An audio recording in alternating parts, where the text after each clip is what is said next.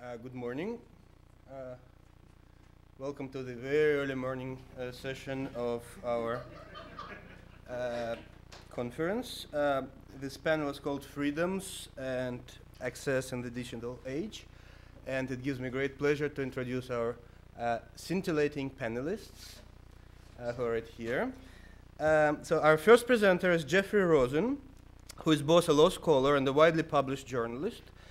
As a legal scholar, Jeffrey teaches constitutional law, criminal procedure, and the law of privacy at the George Washington University Law School. As a journalist, he is a legal affairs editor of the New Republic and a frequent contributor to the New York Times Magazine, the Atlantic Monthly, the New Yorker, and NPR. In journalism and in scholarship, Jeffrey's main interest has been legal, philosophical, and practical aspects of privacy in contemporary America. This interest is manifested in his numerous articles, commentaries, and in his books. His first book, The Unwanted Gaze, The Destruction of Privacy in America, focuses on erosion of privacy in the context of Clinton-era scandals. His second book, his latest book, The Naked Crowd, Reclaiming Security and Freedom in an Anxious Age, is an analysis of privacy and in particular digital privacy in the post-9/11 world. At this point, I could have quoted from professional reviews, of which there are plenty, but in the spirit of cyber-democracy, I went to Amazon.com customer reviews, and I wanted to share you the first line of a review signed by Amazon.com customer Charlie Tango Foxtrot, which reads, "If you value freedom, read this book." So our second presenter, Eszter Hargittai, is an assistant professor in communication studies and sociology and a faculty fellow in the Institute for Policy Research at Northwestern University. Her main research area is sociology of the internet. In particular, in her numerous book chapters and articles published in such journals as Annual Review of Sociology and Information Technology and Society, she's been studying the concept of digital divide and reproduction of social inequalities in digital environment. Her latest work on this subject is a forthcoming book chapter towards a social framework for information seeking, where she, with her co-authors, examines how one's social position influences one's information behavior. She's not only a scholar of the internet, she is also an active and very interesting practitioner. In addition to Eszter.com, there is also a very useful and informative Eszter's lists with hundreds of subscribers, and of course Eszter's blog. The last entry on the Eszter's blog is dated May 13th, which is yesterday, and the very last line of this entry reads, "And I'm not sorry I'm at Dartmouth, I'm participating in an interesting conference." I think we can all agree with this. Our third presenter is David Phillips, who is an assistant professor in the Department of Radio, Television, and Film Studies at the University of Texas at Austin. His main research areas are digital privacy, social construction of online identity, representation and surveillance, development and deployment of technological systems, information policy, and media economics. His approach to these topics borders on disciplines of political economy and cultural studies. His latest works include From Privacy to Visibility, Context, Identity, and Power in Ubiquitous Computing Environments, that's forthcoming in Social Text, and Negotiating the Digital Closet, Online Pseudonymity and the Politics of Sexual Identity in Information, Communication, and Society.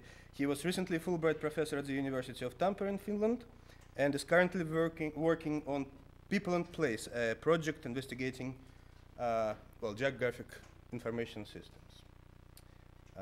So let's welcome our panelists.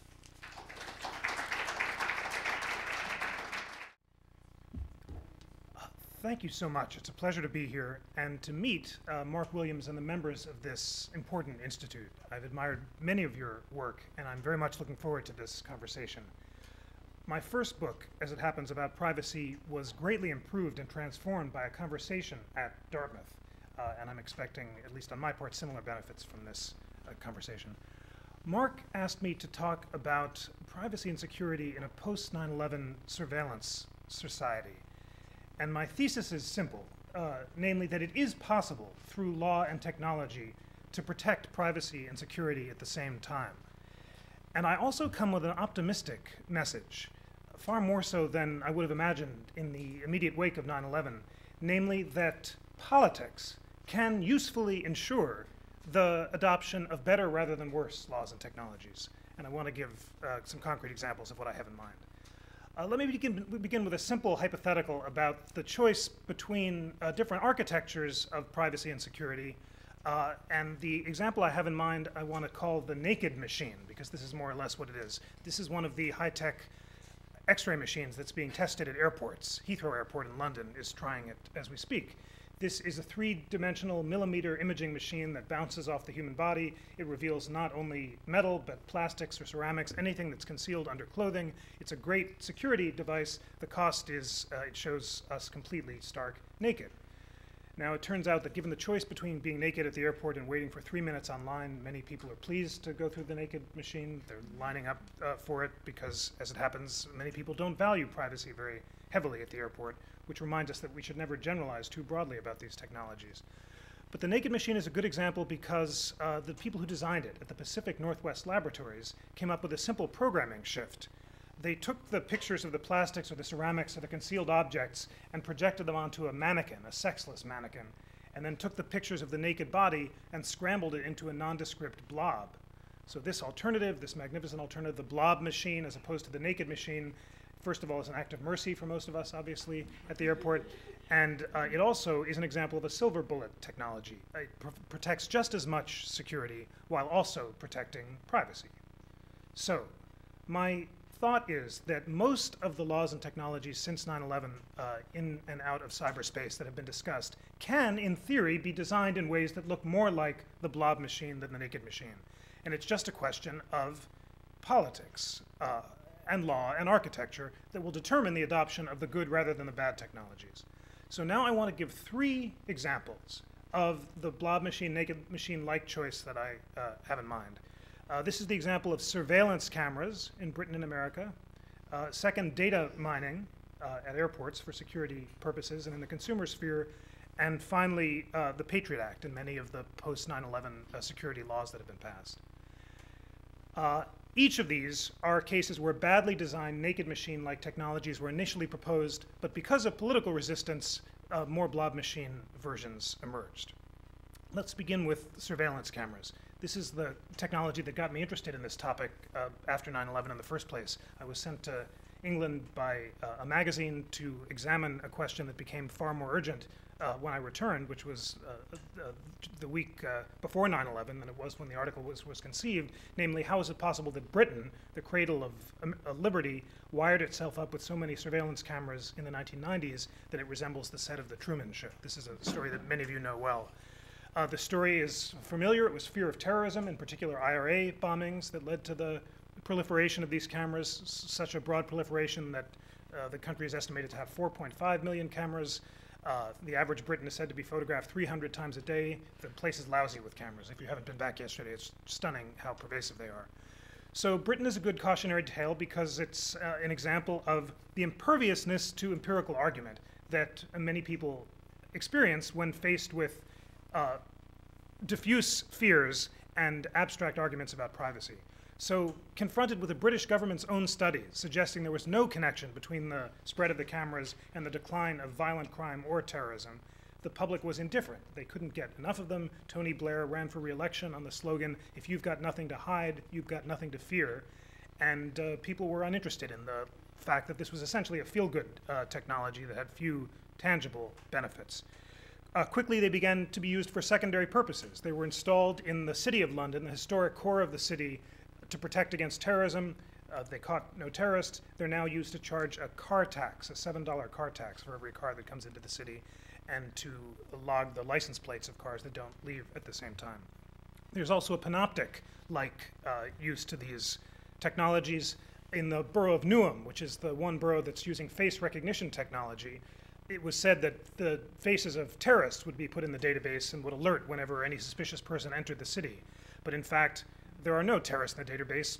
They don't know who the terrorists are. Terrorism is the crime that has no face. Instead, the people in the database are either kids who have acted up in shopping malls or, more to the point, no faces at all. They're dummy cameras often that have no film, but are meant to make people feel that they're being watched even when they're not. This is the Benthamite insight, which is being played out in England in a tangible way. So England is my cautionary tale because it's an example of a democracy without checks and balances that, faced with tangible fears, would voluntarily, eagerly, enthusiastically embrace a surveillance society. There's also the danger, in an age of interactivity and digital storage, of ubiquitous surveillance. You could imagine forward-clicking on a picture of me in the London Underground, back-clicking on me to see where I'd come from in the morning, forward-clicking on me to see where I ended up at work, and basically to have total surveillance of anyone in the system at any point in time. This feeds on Mark's very interesting paper, which we discussed yesterday, which I'm looking forward to reading, about the ties between both TiVo-like insights and the effort to extend ubiquitous surveillance in the public and private sphere. So I would have imagined that in America, the same path would be taken as Britain after 9/11. And in the immediate wake of 9/11, it seemed that that was what was going to happen. The Bush administration and the Washington Metropolitan Police proposed a British-style surveillance system that would unite cameras on the National Mall with cameras in schools and in other public places, and would make possible the kind of ubiquitous surveillance that London is moving toward. But in America, something very interesting happened that I wouldn't have anticipated. There was a political reaction, and an unusual coalition of civil libertarian liberals and libertarian conservatives objected fiercely to the cameras. And their most energetic opponents turned out to be not only the ACLU, but also Dick Armey, the former House Majority Leader, and Bob Barr, the scourge of President Clinton, who's now a privacy advocate of the first rank. And because of these objections, and a series of congressional hearings, the Washington City Council embraced a series of use regulations on the use of cameras. So, although they were originally proposed to be turned on all the time, now they can only be turned on in response to a specific threat. The tapes can't be kept for more than a period of time, and there are prohibitions on the sharing of tapes among administrative agencies. Whether this compromise will hold remains to be seen, but this was a remarkable and heartening victory for privacy, and it came about because of this hardy but bipartisan coalition. So that's my first story, and it's a story about how political culture, America is far more libertarian than Britain, suspicious of government, and also the separation of powers made possible, congressional oversight of the executive in a way that wasn't possible in Britain, led to, at least in the short term, a good result. So my second example is data mining, and this is the most complicated example, and it's the greatest challenge, theoretically and practically, but it too is a moderately optimistic tale that I couldn't possibly have anticipated. So in the immediate wake of 9/11, it was proposed to create an extremely ambitious data mining system for use at airports and other security environments. In its most naked machine-like version, the system was called Total Information Awareness. You remember this from John Poindexter's ill-conceived experimental institute that was trying to explore ways of using data mining technologies that had been developed in the consumer sphere for national security. And the Poindexter system proposed to create a grand centralized database that would unite public information like arrest records and immigration records with private records now maintained by enormous data warehouses like ChoicePoint and Axiom and LexisNexis, which are reinventing themselves from information brokers into national security partners. And based on this grand centralized database, which would be personally identifiable to each individual traveler by having data united with a biometric, like a thumbprint, for example, every time that someone checked in at the airport, neural network technology would attempt to predict, based on people's consumer habits and public records, whether or not they resembled one of the 9/11 terrorists. So, for example, if you took flying lessons in Florida and bought a one-way ticket, you might be tagged as red alert and taken into a back room and bludgeoned or something like that. And if you were blameless, you'd be yellow or green. Now, what was wrong with this system? Well, it wouldn't have worked, and it posed grave threats to privacy. But aside from that, Mrs. Lincoln, it was a wonderful system. The empirical objection, many of you will understand better than I do. I'm not good on statistics, but as it's been explained to me, when you're looking for very small data samples among a tremendously large pool, you're going to get lots of false positives and false negatives. So imagine a system that is 99% accurate, has a 1% failure rate, 300 million travelers being scanned at the airport. 1% of 3 million is 3 million people wrongly identified. But if the thing is 50% accurate, 150 million, but if the next attack looks nothing like the last one, and the whole idea of trying to predict future attacks based on past behavior is as false as it must surely be, a 1% accuracy rate, basically everyone who's stopped is wrongly identified and all the real terrorists get through, you'd have to be stopping a dirty bomb with each search to justify such an ineffective system. That's the empirical objection. Then there's the privacy objection, which is grave and serious, although harder to define than you might imagine. And I know you were talking about some of this yesterday. The challenge to be specific about what exactly the harms of data mining are is one that we, or at least I, should take seriously. I found that the most tangible harm, the one that's easiest to describe, is the Nixon effect. This is, Nixon didn't like the Vietnam protesters who criticized him, so he went after their tax returns and threatened them with prosecution. You could imagine, in theory, when data is aggregated and personally identifiable, you know this as history better than we do, it would be possible to go after critics of the government, look at their tax returns, engage in discriminatory surveillance, and threaten them with vindictive prosecution. So that's an old story. It was real. Most of American privacy law in the 70s was passed in response to the abuses of Nixon, and it's one that should be taken seriously. There are also threats to identity in a digital world where data mining technologies developed in the consumer sphere to classify customers based on their trustworthiness are implemented in the national security sphere. And we can talk more about this perhaps in our conversation. If it's interesting or not, I won't talk about it a lot, except to say that the idea of classifying people based on their trustworthiness is not only a privacy violation, it's an equality violation. And perhaps it's antithetical to the democratic ideal that citizens have to demonstrate their trustworthiness to the government and are put in different categories based on their behavior in the past. This is an offense against the ideal of being able to reinvent yourself. It's a form of classification and exclusion, and it's an equality violation. And David Lyon, who I know has talked to your institute before, has written persuasively on this point.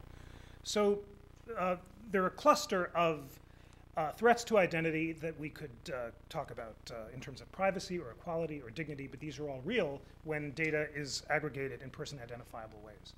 The reason that the data mining story is surprisingly to me, I never would have imagined this, a moderately optimistic one too, is because this system also evolved in response to political objections. There was an intermediate version of the system that was called the Computer-Assisted Passenger Profiling System. This was a version of the thing that is going to be tried at airports relatively soon, although it keeps getting delayed because of further objections. So in the intermediate design of total information awareness, there were two important changes. First, the government abandoned the idea of engaging in predictive data mining and trying to put people in different categories based on their future dangerousness, and instead just decided to authenticate that they are who they say they are.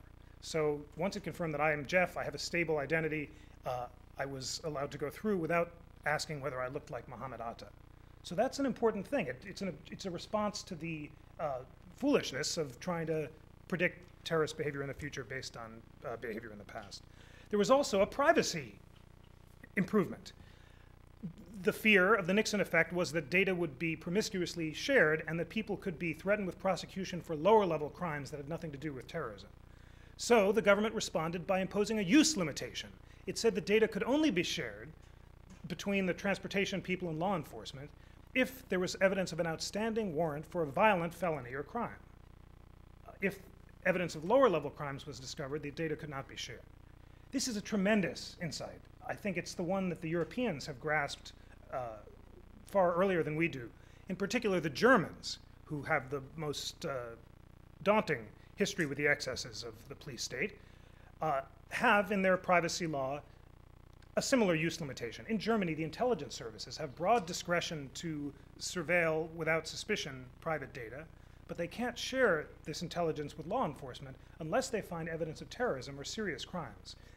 If they find evidence of low-level indiscretions, such as evidence relevant to an adultery or divorce prosecution, this evidence has been excluded from German courts on the theory that although adultery is very, very bad, no one should engage in it, it is not serious enough to justify the Nixon effect-like, or the German versions of that, which are even more daunting, dangers of prosecuting people for lower-level crimes in a vindictive or discriminatory way. Now, incidentally, I was distressed to learn recently from a German privacy commissioner that this use limitation is now under political siege in a post-9/11 Germany, and it may be abandoned. So the effort to maintain use limitations in an age of fear is difficult. But in America, in this intermediate version of the data mining system I've described, it was imposed.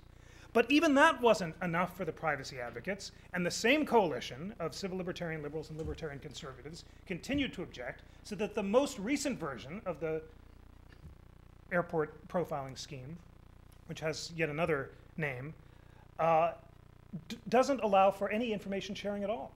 Even if you find evidence of an outstanding warrant for a violent crime or felony, the information can't be shared. The system is only designed to authenticate that people are who they say they are and nothing else. Now, this is remarkable. I could never have imagined that we would have moved from a total information awareness like naked machine model to a blob machine airport-like model in the period of 2 years. It was done quietly. It was under the radar screen, mostly by negotiation among administrative agencies. Whether the compromise will hold, I have no idea. There'll be tremendous pressure to expand the system and to use it for secondary purposes, of course. But at least in the short term, an important, meaningful, dramatic victory for privacy that we should take seriously and reminds us of the effectiveness of politics. And then my third and final example is the Patriot Act, and in particular Section 215, which is the most controversial provision, which is up for renewal this year, and therefore there are hearings being held on it right now. Section 215 is the one that's gotten the librarians of America all upset. And I beg you, ladies and gentlemen, if you do anything in your careers, make sure that you don't upset America's librarians, because they're very fierce and eloquent supporters of civil liberties, and they create a lot of trouble. Mrs. Bush is a librarian, and she didn't like the protests of her former colleagues and was said to have registered her disapproval. What is Section 215, and why is it so controversial?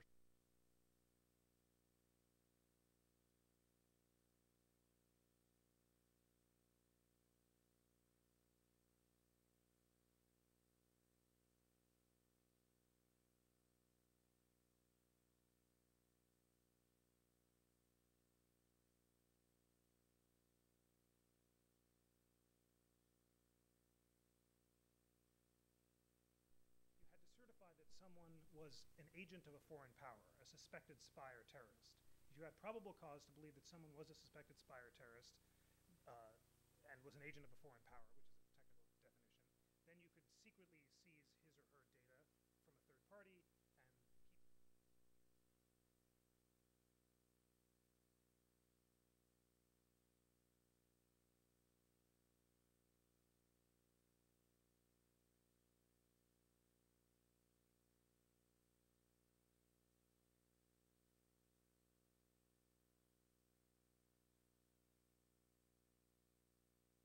using this power, including library records, which is why the librarians are upset. But far more importantly, the scope of people who are susceptible to this broad search has been dramatically expanded. You used to have to certify that the person was an agent of a foreign power. Now the government need merely certify that the information is relevant to a legitimate terrorism investigation. This is essentially removing any particularity requirement, because there's not meaningful oversight of the government certification. So merely by saying that the information is relevant, essentially the government has carte blanche to search from third-party databases in secret without notice, whatever it likes. Now, the question of whether 215 in fact has been abused is hotly contested. The government certified that it's rarely, if ever, been used, which has led critics to counter, then why is it necessary? But in theory, it's aroused an awful lot of opposition. Now, is there a possibility for a meaningful amendment of Section 215? This is the political debate that's going on now. On this point, I'm less optimistic, but I was too pessimistic before, as my previous example shows, so we'll see. But poll numbers here seem to me relevant. It seems odd to be citing poll numbers in a debate about fundamental statutory and constitutional questions, but these are poll numbers that were cited to me by none other than John Ashcroft, the former Attorney General, who I had the pleasure of interviewing not long ago for a magazine piece. And I should say, first of all, to my surprise, Ashcroft was not the ogre that I'd been told to expect. He's a very jockish guy. He likes to talk about baseball and that sort of thing. And I'm one of the only guys in America who can't do sort of basic sports talk. So he was asking, hey, how about the Mets? And I broke into a cold sweat, and I thought I was going to be taken into a back room. But he was very friendly and very jolly. But we talked for a bit, and then he said, "What's this about the Patriot Act? The criticisms have been overstated." And he said, most Americans like the Patriot Act. A recent poll, he said, suggests that 50% of Americans think the Patriot Act strikes the right balance between privacy and security. 20% think it doesn't go far enough, and only 20% think it goes too far. That this is the coalition of civil libertarian liberals and libertarian conservatives who have done so much good work on surveillance cameras and data mining. So said Ashcroft, 70% of the country is with us. I think these criticisms are overstated. It's just a small and vocal minority, as he calls his libertarian and civil libertarian critics, who are objecting. Now, as a legal matter, it's odd to hear the Attorney General citing poll numbers. Incidentally, it convinced me that far from being primarily a religious zealot, he's much more of a politician. He's a former senator who surrounds himself with political aides and views these questions in essentially political terms. But it is nevertheless a meaningful datum that there's not going to be a tremendous clamoring for a repeal of a provision that most of the country broadly accepts, even though it couldn't describe in detail if asked about it. Nevertheless, these hearings are going on. There are proposals at the very least to minimize the secrecy of the searches and to allow companies whose third-party data has been seized to notify their own lawyers, who could at least give individuals a chance to quash these searches before they occurred. My own preference for a repeal of or amendment of Section 215 would use the German control use model that proved so successful in amending the data mining systems. Maybe it's a bit complicated to describe, but I think there are two aspects to the challenge. First, you want to allow the government to prosecute people for lower-level crimes when they are pretty sure that someone is dangerous but can't quite prove it. So this is a version of the Al Capone effect. Al Capone was the mobster they was suspected of being a mobster. They couldn't prove it, so he was prosecuted for tax evasion instead.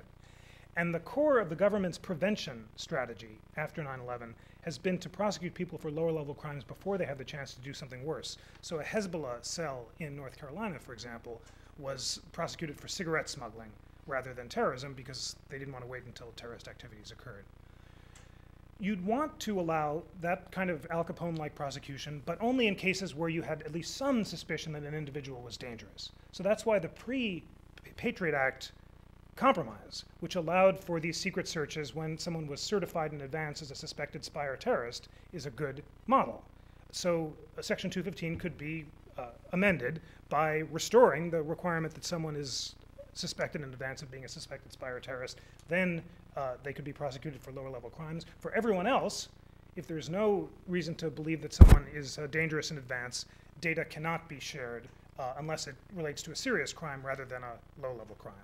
So a control use model for suspicionless data searches, a form of a prosecution for lower level crimes, but only for individuals who are identified in advance as suspicious.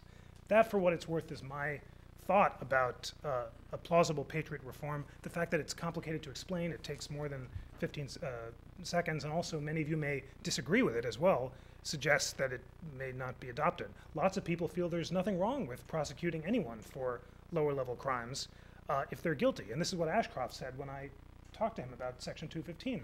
He said, what's the problem with Section 215? Well, I said, you could imagine critics of the government, people who criticize you, having their data searched and then being prosecuted for credit card fraud. And his response was, what's so great about credit card fraud that you want to protect it? You know, lots of people spend their lives saving their money. We have to prosecute crime wherever it occurs. That was a politician's response, not a zealot's response, but I think many Americans share it, which is why the idea of voluntary impositions of these use limitations may not be politically saleable. But we'll see. So there are my three examples. I have two optimistic ones, one that is still open, and this just leads me to close by reiterating the tremendous importance of politics for reasons that I won't talk about now because I'm going to close. The courts are not a good protection for the complicated balance between privacy and security that we've been discussing.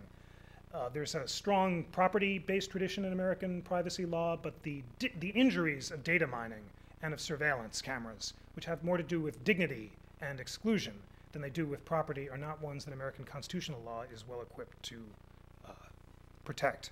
Similarly, obviously, the executive branch is not going to save us in these debates. Responding to the public, it tends to demand as much power as possible.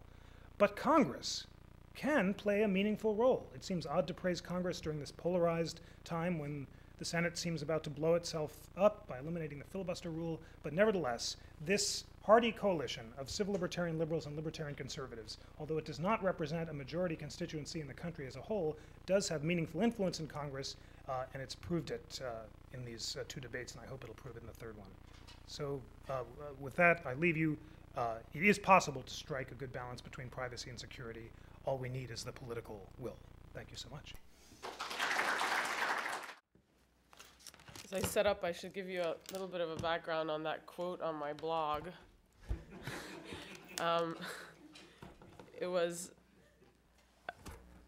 It turns out Princeton women's lacrosse is playing Northwestern women's lacrosse tomorrow, and since I went to Princeton, now I teach at Northwestern, it would have been an interesting game for me to see, especially since it's being held right outside my office, but I'll be here, so I commented on the blog that unfortunately I couldn't attend, but then I said, I'm not sorry that I can't attend because I'm at a great conference. So that should give you the context. And in fact, I'm very happy to be here, and I'm honored that you guys invited me. I've really enjoyed the discussions so far and look forward to the discussions we'll have today. So let's see if I can get this on the screen. Okay, good to have it twice. Okay, so my work is on digital inequality. I'm a sociologist by training, and I'm interested in how information technologies might either help reduce social inequality or might actually contribute to increased social inequality. So that's my background. Mark asked me to talk a little bit about international digital inequality issues. It's something I used to work on. I don't work on so much anymore. I'll have a few figures just to give some larger context, and then I'll continue by talking about digital inequality in the United States, and I'll wrap up with a description of some projects that I've been working on, specifically looking at skill. And I'll arrive at that throughout the talk as to why I study skill in particular. Okay, so here we have a trend of basically internet diffusion in the last 10 years. Now you'll notice that some very important information is actually missing from this figure, and that's actual numbers. And the reason for that is that, so I'm very much an empiricist, and anyone who knows my work or talked to me yesterday knows that. But I'm also very careful with numbers, and as I tried to look up figures for international connectivity, I got incredibly contradictory numbers. I found very contradictory figures, so I didn't feel comfortable putting any of them up here for you. But the point is that there's been a trend of a lot of increase in internet connectivity globally, and anywhere from, say, if we had about 20 million people in 95, predictions now range for 2005 anywhere between about 250 million to as much as 900 million. So as you can see, this huge discrepancy between the numbers, but minimum tenfold increase or much larger. But to put this in context, let's not forget the number of people in the world, and taking the most optimistic figures, so even if we consider that there are 900 million people using the internet today, that still leaves 87% who are not connected at all. So that's just something to keep in mind as we talk about the internet and a wired world, et cetera, that we're really talking about a very specific part of the world. Put in other terms, 60% of countries have only less than 1,000 users per 10,000 inhabitants, and 20% of countries, so 1 in 5, have less than 1% connectivity. So again, internet use is far from global, and I think that's important to remember. Moreover, if you look in detail as to what predicts connectivity, even if you study just the rich democratic countries, which I've done in the past, even within that subgroup of rich countries, one of the main predictors of who has larger level connectivity is wealth. So even among the rich, the richer do better on that figure. So this is just, again, thinking about, there was a lot of rhetoric about the potential leapfrogging effects, et cetera, but the fact is you have to be rich to have the internet in the first place. So that limits the potential to some extent. So now I want to talk a little bit about the digital divide, which I put in quotes on purpose, in the United States. And I'll explain in a bit why I put that in quotes. It got a lot of attention first in 1995 when the National Telecommunication and Information Administration came out with its first report called Falling Through the Net. And this was this report included data from a survey run by the census on computer and internet use, mostly computer use in that year and some modem use, and basically found that certain segments of the population were falling behind significantly. In the next 5 years, followed 4 more reports with the same title. Again, documenting differences between different segments of the population with the concern that certain segments were falling behind. Ta-da, come 2002, and we see a change in the title of the reports to A Nation Online. Now the question is, does that mean that suddenly the United States was all wired?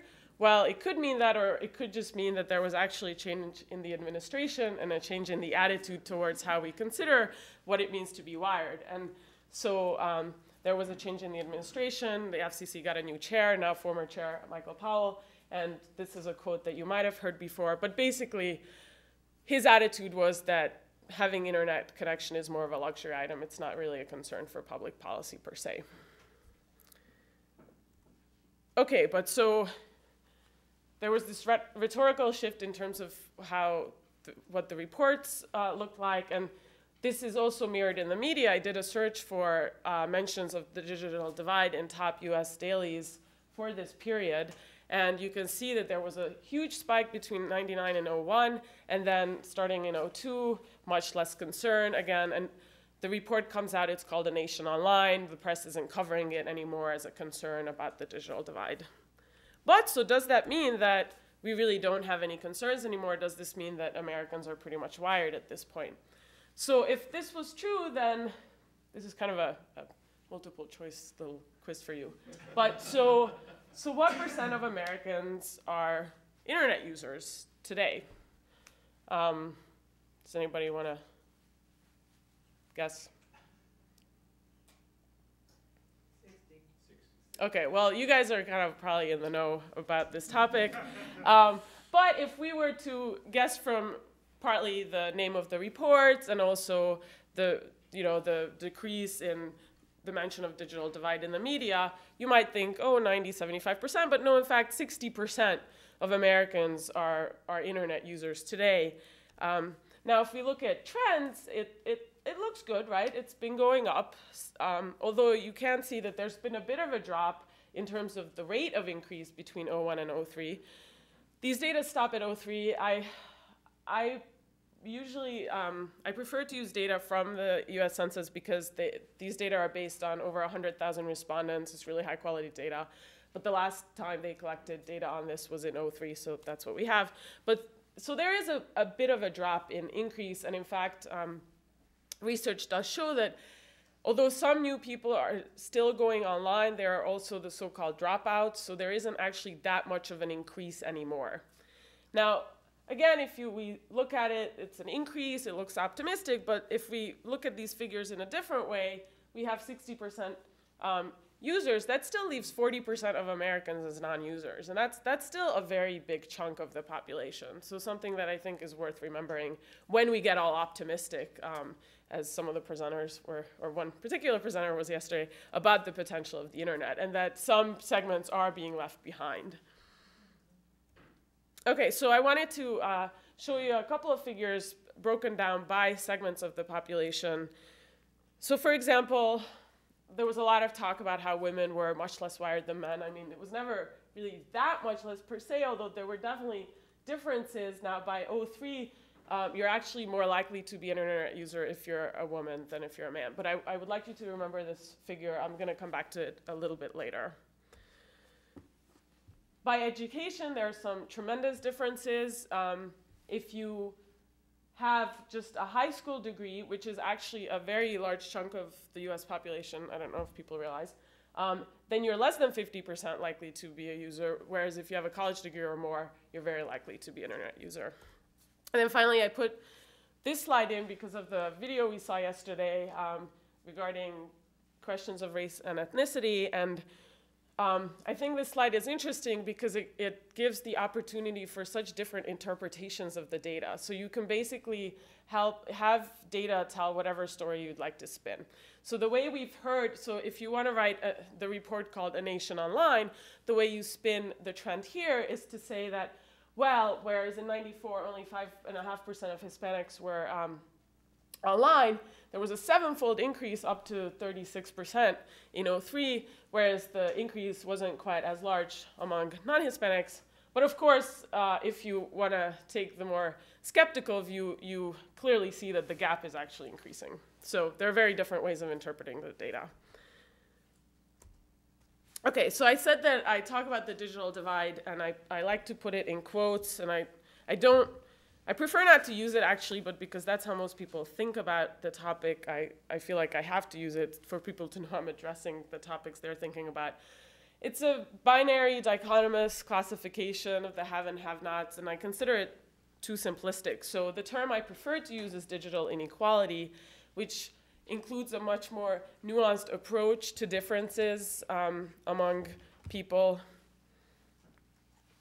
with respect to their digital technology uses. So it understands that there's going to be more of a spectrum rather than a 0-1 or yes-no or black-white divide. Okay, so digital inequality partly means that different types of access will have different possibilities for users. And one of these concerns the quality of access. I think those of us who work in academia or in journalism or certain fields are so used to broadband and high-speed connections that I think it's really hard for us to remember what it was like to use dial-up connections. I mean, how many of you ever still go online using dial-up? So those of you who do probably realize how different it is. And it's really hard to, I mean, I think it's hard to imagine that if that's all you had, is there anyone here who only uses dial-up? Okay, then maybe you don't know the difference, but I think there's there's a huge difference. And okay, well, you see the spit I'm taking, so I'm not even going to ask. Anyway, only 23% of Americans age 3 and up live in households with high-speed internet access. So again, that's just over 1 in 5. It's a very small portion of Americans. To be fair, there are people who have high-speed access at work or other locations, but I'll get in a little bit later. I'll get into why that's not the same as having high-speed access at home. In terms of who has high-speed access, again, vast differences depending on your socioeconomic status. So if you have higher income, much more likely, which is not surprising. I mean, high-speed access is actually quite expensive. I mean, I find it to be quite expensive, so I'm not surprised lots of people can't afford it. But I wanted to, as I said, remember what the male-female connectivity levels look like. And this is interesting because what we have here is that although men are a little bit less likely to be online, they're more likely to have high-speed connection. And so again, these refined measures of connectivity are important because it shows that there might be women might be more likely to be online, but men who are online are going to be more likely to have the more functional high-speed access. So when talking about digital inequality, these are some of the variables that I think are important to consider. So I talked about technical specification, so difference in connection speed. Then there's what I call autonomy of use, and that I define as the ability to access the medium, to have the freedom to access the medium when and where one wants to. So there are lots of surveys where they simply ask you, well, do you have access to the internet, or do you use the internet somewhere? And that would include people who use it at a library. Now, it's great that people have access at a library, but libraries can be located really far, have only certain hours, you might be in a line, that, you know, you have much less privacy in terms of what you're doing using the medium. So it's qualitatively different type of access than having it at home 24 hours a day. So that's just something I think is important to consider when we think about differences in people's internet use. Then there is social support networks, which I think are important and I look at in my studies.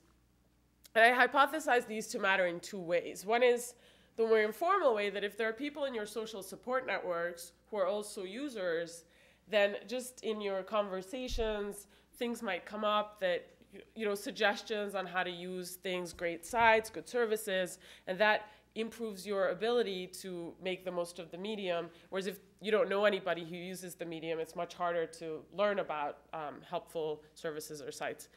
And the other way social support networks might matter is that if there are people in your immediate surroundings who are also users, then you're more likely to be able to find support if you run into a problem. So if you run into a very specific problem, there's someone you can turn to ask for help. And that would make a difference. Experience is a factor that more and more studies are actually starting to look at. And here, again, two types. One is how many years have you been a user? That might matter. And also how much time do you spend online? Because again, there might well be a qualitative difference between those people who go online for an hour a week, which there's still lots of people who only do that, versus those of us who are online all the time. Much more possibilities for exploring what the medium might have to offer.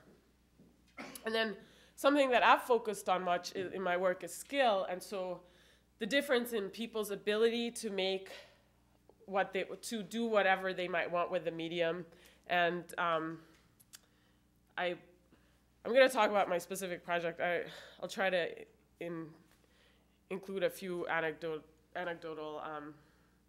little anecdotal bits from the study about how much skill can really matter in terms of what people even realize you can do online. So I consider that part of skill, realizing what you can even do with your access. Because sometimes there's this idea that, well, some people just don't want to be online or you know, they don't see the point, but I consider that part of skill to realize that there are certain things you can actually do online. And then finally, types of uses. Do you go online to do just one thing? Do you only use it to check your sports scores, or are you using it to enhance what I call, you know, capital enhancing activities? So things from which, again, you can benefit directly, either in terms of improving your human capital or financial capital. Okay, so why was the internet supposed to help and basically help decrease social inequality? Well, the assumptions were that with billions of documents online, everyone will be able to find whatever is of need. And this is what I call available information. What's theoretically out there, if you know the address, you can get to it. But I distinguish between available information and accessible information, which I call information that's realistically within the reach of users. And that's partly has to do with whether you have the skill to find it, but also is content organized in a way that makes it harder for content actually to find the user. So it's kind of the reverse. It's somewhat related to one of my comments yesterday after the panel that there is not necessarily any equality towards audiences and gaining audiences. And so that's that side of the question. So I ran a study to see how people actually look for information online. And I collected some survey data. I'm going to be very brief about the methods, and you're definitely welcome to ask me more details later. But basically brought in 100 people who were randomly selected from a county in New Jersey. And so these are adults, very diverse, you know, all sorts of occupations, educational backgrounds, income backgrounds. And so I asked them to fill out surveys and then watch them look for various types of information. And then these are some of the technical specifications, so they could choose whatever platform they were used to, program they were used to. I did not set a home page, so it was very much really just from a clear slate watching how they find information. And I included AOL because it's such a different environment in terms of browsing environment. I wanted to see if it had any independent effects. And actually 1/3 of the users were AOL users, so it was important to have that as an option. And so I created an audio video recording of what they did and then analyzed those data. And I'll show you just one of these just so you see what the data look like. So this is one of the users looking for used car in the area, Ford Escort. And this is partly, I'm showing you this just to show that even if you use Google, you might not get to what you're looking for. Because even for Google, you have to have certain skills in using search engines.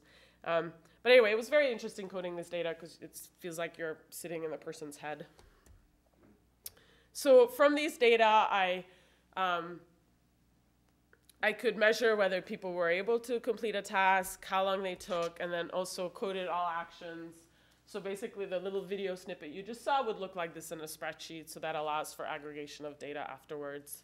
So it's a lot of data. Okay, so a few findings. People were given unlimited amounts of time to work on the tasks, and in fact, if anything, these findings are somewhat conservative with respect to their abilities because I actually encouraged them to look even if they said they couldn't do something, because I was very interested in the particular paths they would take to information. So in a regular setting, they might have given up quicker than I let them. But from this situation and having sat with this many people, it was really fascinating to see how many times people would say, oh, well, you can't find that online. Which, especially because you might think, well, it's an artificial setting, but even then they didn't, and I told them there were no trick questions, yet they would still think sometimes that I was asking for things that you cannot find online, when in fact you could, and I mean, there were lots of possibilities for all the questions, and there was no one right answer. So that just, again, that was an interesting indicator of how people have very different understandings of what things you can do online. So what we have here is just a very basic level of difference in terms of people's abilities, because what we see is conveniently numbers equal percentages, but what we see is that over a quarter of the people failed on at least a quarter of the tasks. Oh, I'm analyzing 8 tasks here. So if people failed on 2 or more, that would be over a quarter of the over a quarter of the tasks. So there's some difference there. And then some of you asked that I leave some of the statistics, so I left one regression. But so basically, here I have data on all the various factors that I mentioned that I think are important to digital inequality. I operationalized those in various ways and included data on those in the model. And then what we find is people who are older are less likely to be able to complete tasks. Those who have more years of education do better. And then also that how much time you spend on the web per week matters, as does how many years you've been a user. But actually, the stronger predictor is how much time you spend online. So again, it's important to distinguish in terms of people's experiences online. Okay, a little bit more information. These are specifics of the tasks that I analyzed here. And again, for the most part, most people can find information if given unlimited amounts of time. But it was really interesting to see that there was this one question which specifically was, find a website that compares different presidential candidates' views on abortion. So find one website that does that. And this was relevant for the 2000 election. So basically, a comparison of Bush and Gore's views on abortion. And only 57% of the people could do that. So 43% failed on this task. And again, worth a pause, what are the internet's potential for political participation and information if people can't even find this kind of information that, again, existed on numerous websites. So I did detailed analyses, statistical analyses, and I won't bore you with the figures, although if anyone's interested, I have them. But basically, I included a dummy variable for people who used what I called an advanced search query for this question. So typed in a search term that included information both about abortion and political candidates or the names of the presidential candidates. And so those who searched that way got a dummy. And that came out significant. It turns out that's what predicted whether you could solve this task or not. But people tend to say, oh, just send people to Google. And so I specifically checked, did it matter if someone was using Google or not? And it turns out that did not matter. So what mattered was, can you do you know to use multiple terms to specify what you're searching for? If you do, it doesn't really matter if you're using Yahoo or MSN or Google. Okay, so now looking at the organization of content and how that might influence what content is most easily accessible to users. One of the questions asked people to look for local cultural events. And here I left it up to the respondent to look for movie listings or orchestra performances or theater information, whatever they would be most likely to want to look up. And so the issue here is, if you're looking for movies online, it's usually highlighted. These screenshots are from the time of the study in 01 and 02, but actually this is very similar if you go on Yahoo today. I checked. And so movies is highlighted directly, so you could click on that link directly. Whereas for theater, you have to guess that you would have to go into arts and humanities and then click on performing arts and then get to theater. So it's harder to find if you're following these links. Or there was a local portal that a lot of people used where actually movies in theater are available at the same level. But then if you click on movies, you get, you're directed to a database of movie times. Whereas if you click on theater, you go to another page where you have to guess that you need to click on this link, where you get to another page where you then have to click on another link for schedules. And so, yes, movie listings are easier to find. In fact, those who are looking for movies, 90% were able to complete that task, versus those who were looking for theater information were much less successful. Now, you could argue that, well, it's probably older people who are not looking for movies, and we saw from the previous analyses that age matters. But in fact, these findings are robust even if you control for the various individual characteristics. Now, you could also say, well, this isn't surprising because we know that the movie industry is much more centrally organized, and so, well, so this is predictable. That's fine. All I'm trying to show is that the way industries are organized offline is actually mirrored online. So there isn't necessarily there aren't necessarily these new opportunities because these offline organizations are actually mirrored online. Just another one very quickly. How does AOL matter? So there was a question about finding local information, and AOL, this is the AOL interface where they have this link to local news, and if you click on that, I don't know if you can read this, but there's a New York, a North Jersey, and a Philadelphia link, but if you live in Central Jersey, what do? There isn't a local guide for you, and so that might influence how easily people are able to find information. And I actually ran statistical analyses, and there was a distinct AOL effect, so people who used AOL for the more they used AOL, the less likely they were to complete tasks, actually. Again, controlling for all those individual characteristics. So I have much more evidence to draw these conclusions. Didn't have time to show you, but basically I find that website organization does matter, but if you have good skills, then you're less likely to be influenced by those constraints of website organization. And I just have one more slide. So the next question, so in my work, initially I was interested in skill as a dependent variable, what predicts differences in skill, because that's something no one had studied before. But really the next step is to see, well, in the end, does it matter that you have better skills? Does that influence anything? And so I'm not going to give you the details of the study, but I did some data collection last fall where I had a measure of skill survey questions that I derived from my previous work, and basically found, and I was predicting what I call capital enhancing uses of the web. So do you look for news and health information, jobs, etc. And basically what we find here is that skill is very important. So the better your skills, the more capital enhancing websites you visit.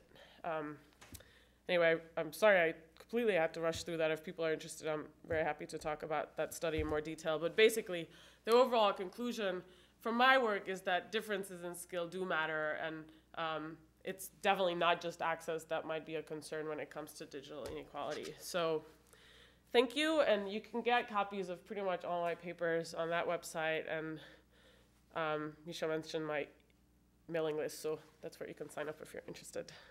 Thank you.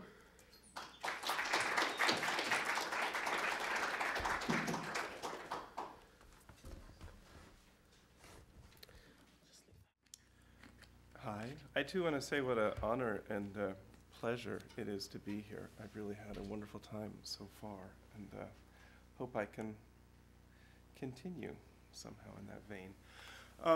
The title of my talk is From Freedom to the Management of Personally Identified Information Toward a Political Economy of Privacy and Identity. What I'm trying to do in this talk is to first present a little bit of theory on how we might think of, how we might understand the current practices of personal information management, and then talk about a case study, a narrative of attempts to develop and sell certain privacy products to intervene in that process.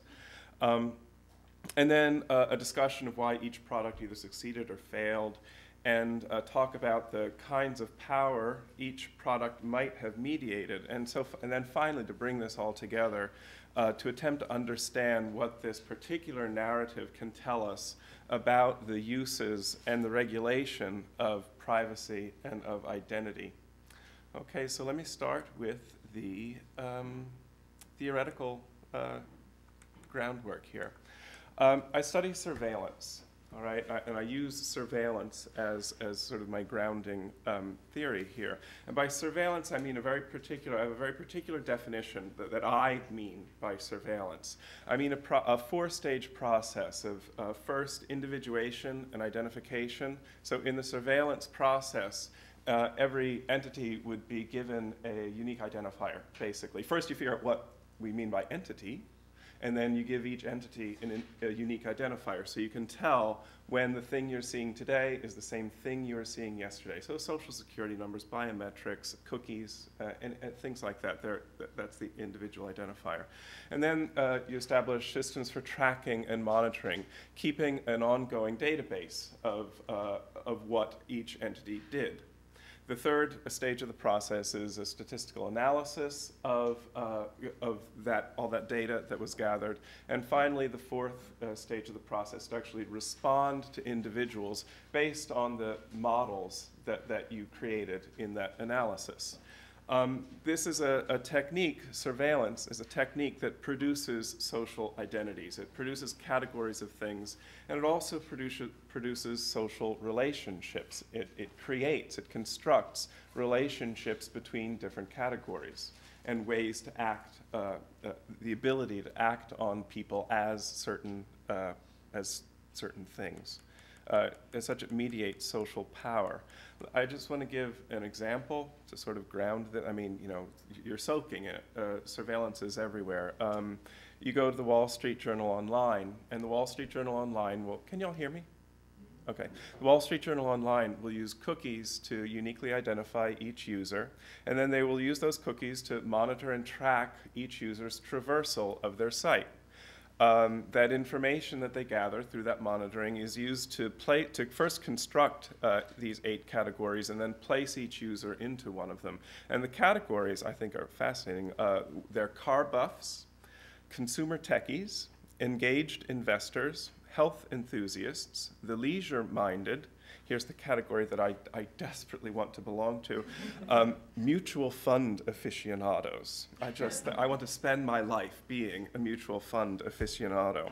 Other categories are opinion leaders or travel seekers. And then this categorical identification becomes the knowledge that guides the treatment of each individual. If you are classified as a car buff, you get the car buff ads. If you are classified as an engaged investor, you get the engaged investor ads. All right, so again, it's a process of individuation, monitoring, analysis, and response. Surveillance is by no means, it's by no means the only possible technique for knowledge production. It's not the only possible technique for the construction of identities, but it's becoming more and more pervasive in more and more realms of life. It's becoming more and more dominant. And it makes the world go round. So part of my academic project, my scholarly project, is to really move the talk away from privacy. All right, privacy has been the way that we talk about these things that are happening, and I just think we got to make it bigger than this. And so I really want to talk about surveillance and talk about the whole thing. All right, talk about the whole thing that's happening. And what I want to do is sort of, the other thing I want to do is to accept surveillance as a given. All right, it is what makes the world go round. All right, and then think about ways that you can perhaps embrace surveillance or subvert the surveillance process, engage in it in subversive ways, perhaps. I want to perhaps discover possible configurations of particular practices of surveillance, that is, particular practices of identification, of tracking, of monitoring, of response, that might produce knowledge, that might be possible of producing knowledges that are not domineering or oppressive. One of the big questions I have is, can the surveillance process, can it be used? I mean, in some ideal way, can we think of ways that the surveillance process can be used to produce knowledges, produce identities that are not domineering, that are not oppressive, but can perhaps be used by the known population itself in order to make sense of the world from alternative perspectives, to use this surveillance process to maintain and create subcultural identities and to articulate those identities within a larger social order. In fact, to produce identities that are perhaps transgressive, contingent, to produce regenerative places and communities. This is the larger question that I have.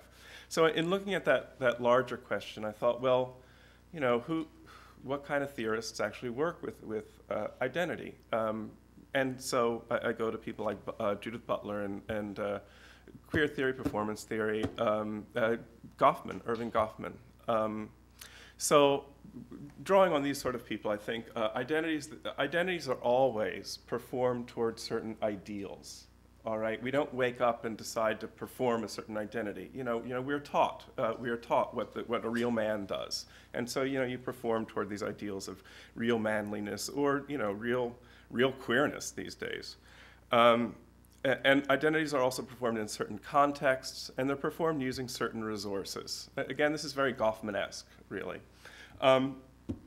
So I wonder what resources should information environments, should surveillance environments make available for transgressive performances? Lately, I've been thinking that these are the type of resources that we might want to have. Mirrors, okay? It's nice to see yourself, see what you're doing. So what do I look like? If I'm going to go out performing, I'd like to know, how I look. How do you read me? Does this read? Do I go? So that's one thing. There's this mirrors, a knowledge of what kind of data you're giving off and to whom. Also, to know what kind of categories of identity, what kind of ideal identities are available for appropriation. What can I act like in a way that you will understand? You'll understand my performance if I give you these signals. Goffman says, we all can improvise the waiter and diner relationship because it's a well-established, it's a common, it's a public ideal. Gender play is really powerful because the rules and the roles that are being bent in gender play, they're so well established. They're so well established that you know what roles are being played with. You know what rules are being bent. They become available. The ideal roles, if they're public, they become available for play. They become available for sort of queer appropriation. But did any of you know that you had the possibility of claiming the identity mutual fund aficionado? No, it's hard to play with that. It's hard to play with that unless you know that it's happening to you. So I think in an ideal environment, it might be nice to have this, to make these kind of ideals public, if you will. Third desiderata here, the ability to adapt your performance to context. That we're all performing different identities in different places. We stand in different roles to different people. So we want to actually perform different identities in different contexts. Finally, an acknowledgement that identities and performances are not created in isolation, that meaning is created in community. So I want to suggest that, that two essential criteria for a sort of democratic or available, publicly available information infrastructure is the ability to exchange signals within a subculture, the ability to say, oh, you're one of me, you know, got it, you know, to exchange in-jokes, sort of, to have to say the same thing among a group of people and yet only have certain people pick up the hairpin that you just dropped. That itself was a hairpin. And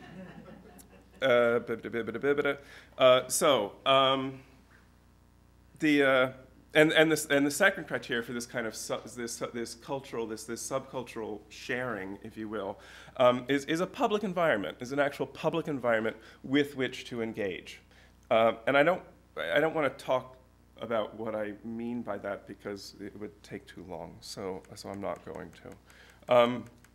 All right, so that's some kind of idea of the type of resources that a surveillance infrastructure has to provide in order to support what I'm calling subcultural knowledge production. And I just want to say, it's funny that I feel a need to keep saying this. See how I'm not talking about privacy? You know, it's like talking about the digital divide. You don't want to talk about the digital divide, but you've got to put it in your keywords so that you can show that you're not talking about it. Anyway. So the next part of the project is, well, how do we get there? Isn't this a lovely ideal? You know, fine, you have this ideal. What on earth do you mean by it in practice? You know, what would this really look like? What kind of and how would you get there? What are the social and political forces that shape information infrastructure? And by infrastructure, what I'm talking about is the intertwining of laws and institutions and economics and culture and everyday practice that, in fact, shape and mediate law and institutions and economics and culture and everyday practice.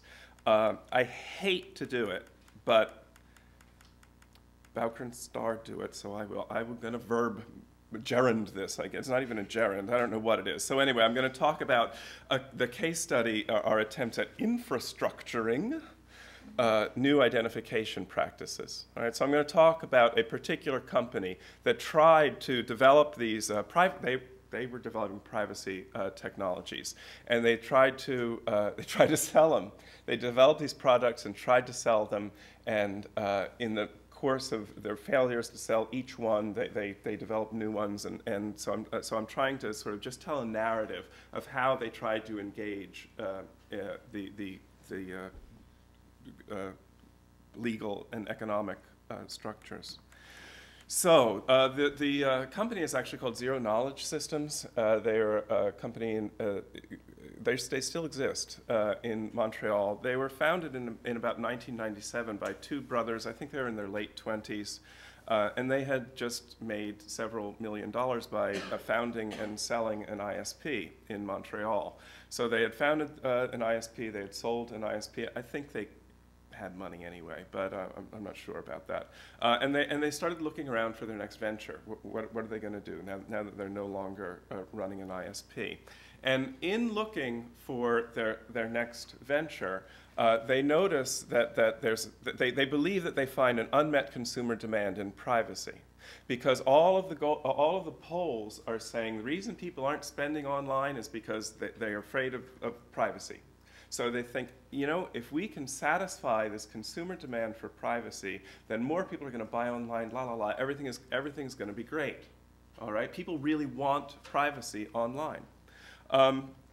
And they also, in their market exploration, they discover a really vital and active and, you know, to my mind, fascinating. I have to say, you know, my heart is really in this to a large extent.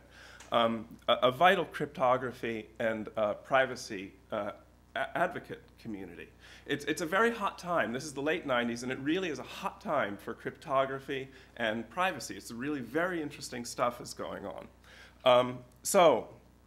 About mid-1998, they recruit crypto geeks, cryptographers, who to develop this a product that they're calling Freedom.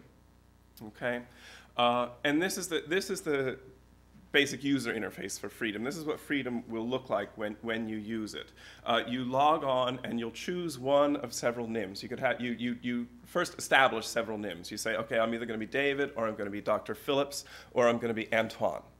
All right? So I would log on and I say, today I am Antoine.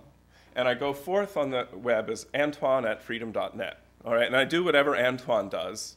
And then when I'm done being Antoine, I log off as Antoine, and I log back in as Dr. Phillips, and I talk to my, I talk to my students, and then when I'm done talking to my students, I log off as Dr. Phillips, and then I either go back to Antoine or choose another NIM. Anyway, so you have a different NIM, a different persona, if you will, for each internet session.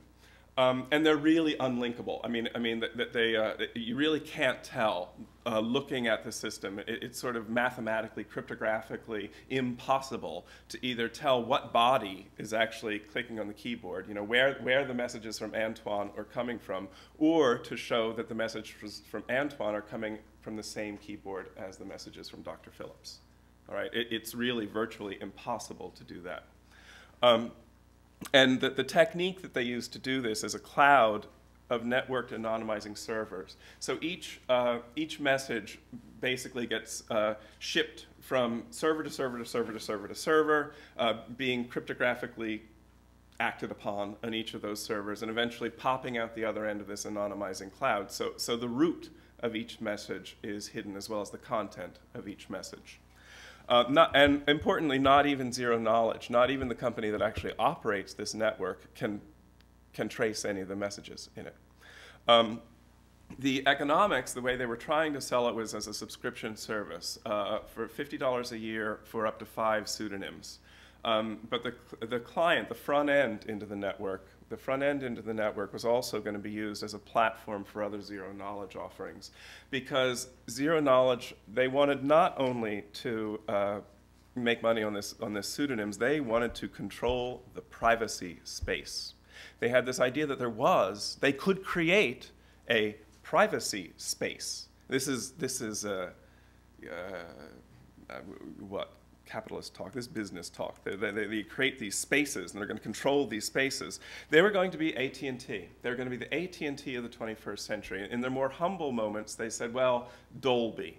Okay? No one knows what Dolby does. No one knows what Dolby does. But you wouldn't buy stereo equipment without a Dolby sticker on it, right? And you see Dolby at the end of all the movies and everything. People use Dolby. It's well integrated. They were saying that every internet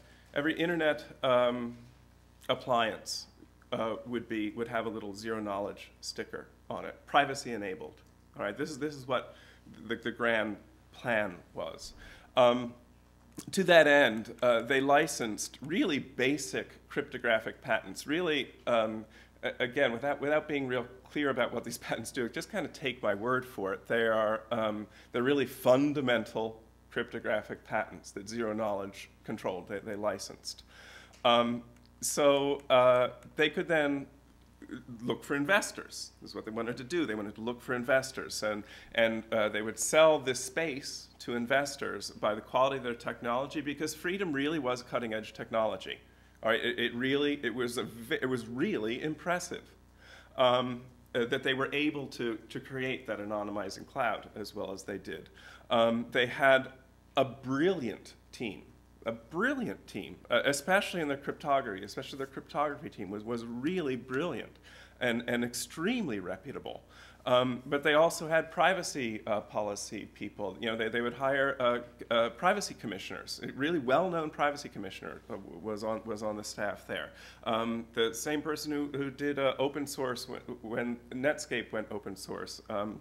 He was there. Anyway, and they had great brand perception. They were very hot. They were on 60 Minutes. One of the founders was testifying before Congress. They were in the press a lot. But that recognition was mostly, there was recognition that they were the most sophisticated privacy technologists around. And they also held forth the possibility of changing the world while getting rich. It's very attractive. It was very attractive. It really was. to give you just, so the strategic goal was an IPO, right? So they'd be awash in a lot of money. Also, Freedom itself, the Freedom Network, would be a cash cow. People were going to buy these things. It was going to be a cash cow, and that would give them the money, the ability really to extend forth into the rest of the privacy space with things like electronic cash and anonymous certificates and things like that. It was very exuberant time, and it really was. Let me tell you, tremendously attractive. This was the time of the internet boom. You know, it was before the bust. Fortunes really were being made, or at least it looked like fortunes were being made. And privacy was, at the time, a salient media issue. I mean, it was in the paper. And crypto activists actually had policy influence in the early 90s. So I've been writing this up now and thinking, how could they, how could they believe this pipe dream? But at the time, it was real. So anyway, January 2000, they first release Freedom, and they also then decide to hire a marketing department. This is just a clue as to how much they thought this was just going to go. Of course, it's going to go. People are going to buy it. People are going to get email. It's going to spread virally. People are going to get email that says, Freedom Privacy Enabled. To get yours, click on this website. And people are just going to get email that said that. They were going to go to the Freedom site. They were going to buy it themselves. But anyways, they hired a marketing department sort of as they released it. In April 2000, the dot-com bust. And there were very poor sales. I mean, no one bought it. No one bought it is kind of the short story. No one bought it, and they became increasingly confused and desperate. Why? Because everyone loved them. It really looked like everyone loved them, and yet no one was buying their software. So they had the founder muttering on TV, everybody says they care about privacy, but they'd give a free DNA, they'd give away a DNA sample for a free Big Mac. And it's true, they'd line up around the block. So at about this time, an internet marketing company recognized that they had a PR problem because they always claimed that they didn't collect personally identified information, and yet either they kind of did or they really, really wanted to. I'm not exactly sure which, but they definitely wanted to collect personally identified information and kind of pretend that they weren't. So Zero Knowledge was recognized as the leader in this field, so they came to Zero Knowledge and said, can you help us with this? And Zero Knowledge then recognized this as an opportunity for another market, and so they began to develop a system that they called Blind Elephant. What Blind Elephant was a blinding engine for databases. A database operator would cryptographically blind certain fields, so usually the personally identified field. So for example, if you had all these records that were indexed by social security numbers, and suppose that the social security number is the only thing that personally identifies each record, you would you'd cryptographically blind the social security number, so it would hash to or transform to another number. All right, and you couldn't get from the blind value to the social security number. You couldn't get back this way. But the same social security number would hash to the same blinding number. So that is, if you looked at this database, you could say, this individual with this blinding value did all of these things. All right, but we don't know who that individual is. All right, so, okay.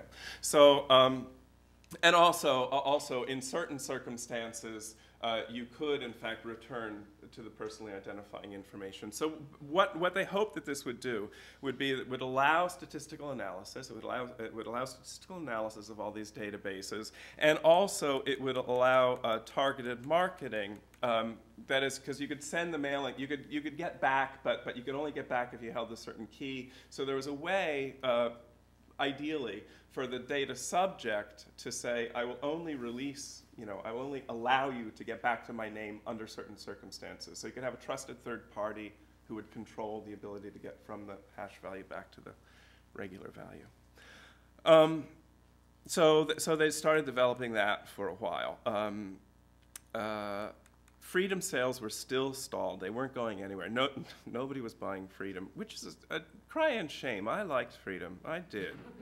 And I speak as Antoine there. They then attempted to distribute freedom through OEMs, through original equipment manufacturers. They wanted to, put it onto hard drives when people unpacked their computers. And so in order to make it attractive to OEMs, or to make it attractive to Hewlett-Packard, they bundled additional features like form fillers, firewalls, a cookie manager, the Norton utilities, basically, or the semantic utilities. They started bundling those kind of things with it. And then they would give away that part for free in order to get people to at least know that they existed, and say, so they can say, we also offer anonymous browsing. Click here to subscribe to that. In early 2001, they hired a new CEO and a new management team, in fact, from California. And oddly enough, massive layoffs occurred. The new management team came in and said, you guys, this won't do. And so massive layoffs began. By August of that year, August of 2001, they looked at the $56 million in losses that they'd incurred over 3 years, and they basically decided to retreat from crypto entirely, that they're out of the crypto business. Okay, I could go on, but I won't. So they retreat from the crypto business, and they shut down the Freedom Network. They released the patents that they held. They had been licensing these fundamental crypto patents. They released them back to the developer. And they really gave up this idea of control of the privacy space. They gave it up entirely in terms of, let's survive, let's make it through to next year. And also they changed, in face of industry indifference toward Blind Elephant, because remember, Blind Elephant was a cryptographic, it was crypto in Blind Elephant. And what they did was change Blind Elephant basically to an enterprise privacy manager. And what EPM did, it was a software tool that was basically designed to digitalize and rationalize privacy policy, so that if you were a privacy officer of a company, you just had a way of talking about your privacy policy and matching your policy to your practices to say, are we doing what we said we were going to be doing? All right? It was just a markup language. Okay, EPML was a markup language for describing privacy policy practices. They had their criteria for success. They were co-developing that with IBM, by the way. Their new criteria for success were two. On the consumer side, they just wanted to be a distant third to Symantec and McAfee. On the enterprise side, they just wanted to ride rather than be eaten by IBM. All right, they wanted to get IBM to give them some kind of licensing fees for the EPM that they were developing together. All right, so why did these things fail or succeed? Freedom was wildly expensive to operate. It was difficult to use. It was unclear why one was using it, unless you were somebody like me who kind of thought it was interesting to be Antoine today and Dr. Phillips tomorrow. It really wasn't clear why you would be Antoine today. And I liked gnarling with that problem, so I kept doing it. But most people just say, this is stupid, and stop doing it. And as someone else put it, it was a problem from which no one suffered. Privacy was an issue. It wasn't a problem. Blind Elephant failed because basically data holders would not give up their right to control the data. They weren't going to give the keys to that data to a third party. No. Why? No. And they would not recognize the data subject's right to privacy. They, in fact, Zero Knowledge changed the name from Privacy Rights Management to Enterprise Privacy Management to get rid of the whole concept of rights, because people, the businesses would not buy this notion of rights. EPM was potentially successful, and I think it has been to an extent successful, basically because the financial, health, and other industries actually are subject to privacy regulation. And they actually must monitor their own compliance. And so it actually is a useful tool for things that people must do. Also, now with TI, since September 11th, with the genesis of things like total information awareness, CAPS, this kind of data mining, there have been critics of TIA and CAPS who say that these would be okay if only the data were blinded, all right? Or if only there were auditing trails. So the kind of enterprise products that, in fact, Zero Knowledge was trying to develop actually might have a market now. And I think there's an irony here that they've gone from traveling with Ayn Rand to traveling with John Poindexter. I got to be really brief here. To talk about how these fit into a surveillance process, they were all about identification, okay? All of them were about identification. All of them were interventions into that first little part of the surveillance process. They weren't really interventions into tracking or analysis. They were about identification. Although that certainly had implications for analysis and response. I gotta get to the end of this. Let me say in particular that none of the systems really did anything to make the context of performance visible. I mean, this just wasn't on the screen. It wasn't on the screen as far as what privacy is. None of them did anything to make the context of performances visible. It was not, they didn't do anything to talk about for whom one was performing, what was being made of one's performance. None of them recognized or addressed the social construction of identities, the ability to form communities with others, to have certain social identities, to perform certain social identities. And throughout it, there was actually an ever-diminishing protection of an empowerment of the individual from freedom, which the individual law, sovereign individual, controlling everything that everybody sees, to blind elephants as well, through a trusted third party, to EPM, which was whatever the regulations say, that's fine by me. What does this tell us about the politics, the economics of power and identity? First, the successful intervention into the infrastructures really facilitated and supported relations between the state and data holders. There was no market for privacy. Data holders will limit their data usage only as far as required by law. And I think this is actually kind of an important point. And it echoes Jeffrey's point that regulation really is important. It really is important. But laws tend only to protect personally identifiable information. And then they tend to have huge exceptions for access in various conditions. So laws have no bearing yet. Okay, laws have no bearing on information used for statistical knowledge production, for the creation or segregation of types, for figuring out what a terrorist is. As I understand it, the laws nowadays, if you blind the data, you can look for patterns in it till the cows come home. You can look for what people like that are like and what people like that do, all you want. And I also want to say that these types, the categories, the information environment from which they are mined, they remain private property. The databases remain private property. The algorithms that are used to make sense of these databases remain private property, basically. There's really no, and none of these things addressed a public commons, a commons with which we can, in communion, negotiate identity, roles, relationships. Thank you.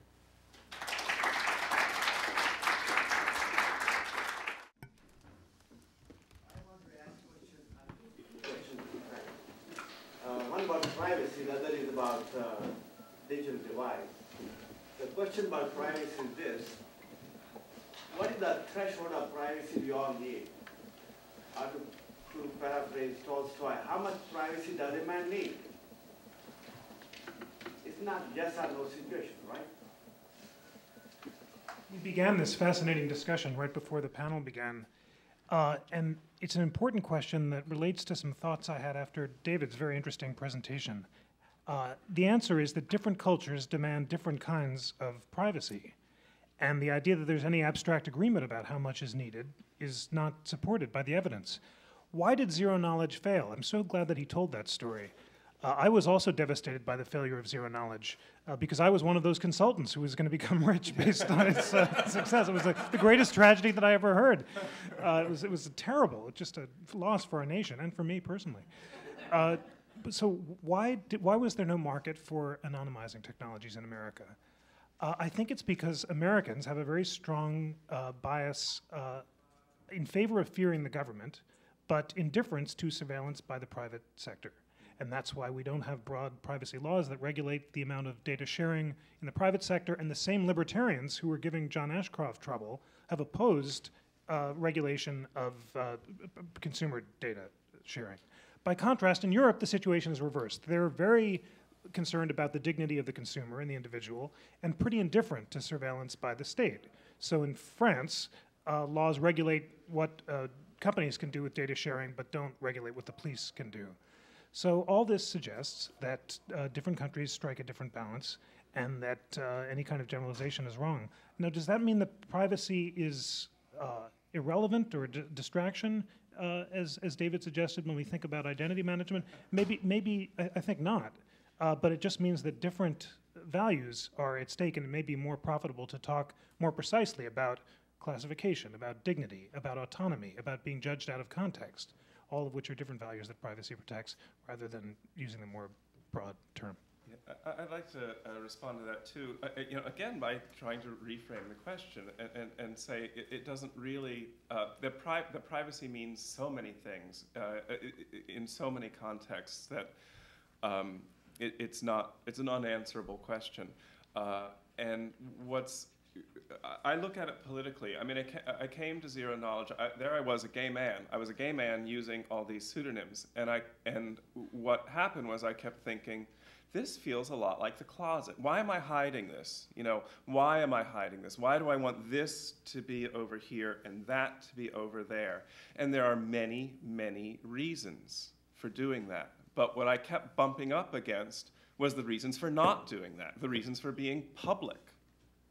And so to say how much privacy do I need, it sort of means, well, who are you? Who are you and what are you trying to do? And where are you? Who are you, where are you, what are you trying to do in that context? And so I'll leave it there. John? Well, he actually said he had a digital divide question. Second question. Yes. That's about the digital divide. If cell phone becomes widely available and broadband, what will happen to digital divide? And what will the impact if the divide vanishes from American society? Right. Well, so I think it's regarding cell phones, it's a little hard to address because we don't have the kind of data that we have on internet use. So, I mean, obviously it's very widespread, but so I can't address it in terms of, how it breaks down by segments of population, et cetera. But obviously it's very widespread. We know much less about what kinds of services people are signing up for, and I suspect you're referring to things like having web access on a cell phone, for example, right? I mean, that, again, is still quite expensive. That also comes with lots of charges. One point that I didn't come back to that I should have finished with was that part of the point of my work on skill is to show that even if penetration wasn't just 60%, even if it was 90%, the point is that other differences remain. So there are lots of differences in terms of how people are able to use the medium, and even if you were to reach 100% penetration, which we won't, these skill differences will remain, and in fact will be even larger, is what I would suspect, because given that education and income are some of the predictors of skill in the first place, as people who have lower education and lower income become part of the user population, that means that skill will probably be even large. There will be a larger variance in people's skill. So I think there will definitely remain inequality. It won't be this binary divide, but it'll be an inequality in what you're able to make of the use of the medium. Eszter, I just want to follow up on a bit. I mean, it may be odd to draw something encouraging from your message, but I think the thing I keep coming back to is that the issue isn't the digital inequality, it's the digital inequality in relationship to the economic inequality. If we could show that more people have access to the technology or to the web than would be predicted by the economic inequality, which seems to be one of the seems to be a given or taken as, for granted here, then there's some hope, some sign of encouragement.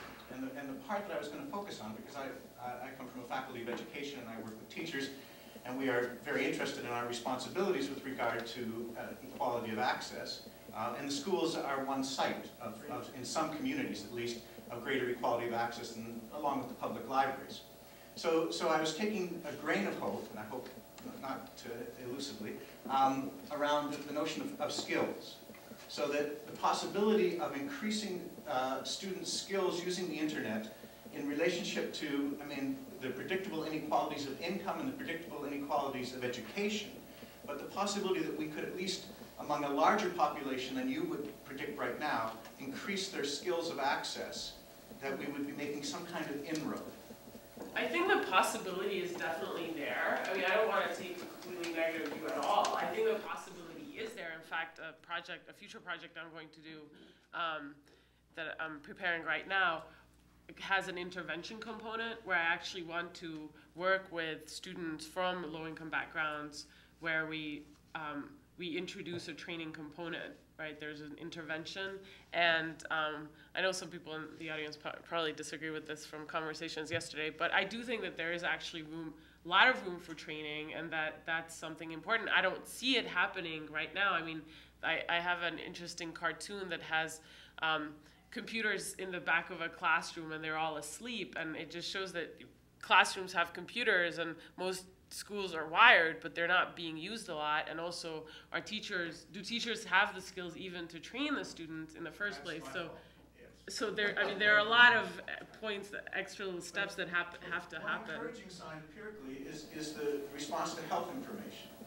My impression is that the access to health information exceeds what would be predicted by the kind of data that you're presenting. Was it the access in terms of what's available, or what these students are actually accessing? I mean, there are a couple of things. There is the data from the Pew Foundation on the percentage or the number of people, who are accessing, who are claiming to access health information.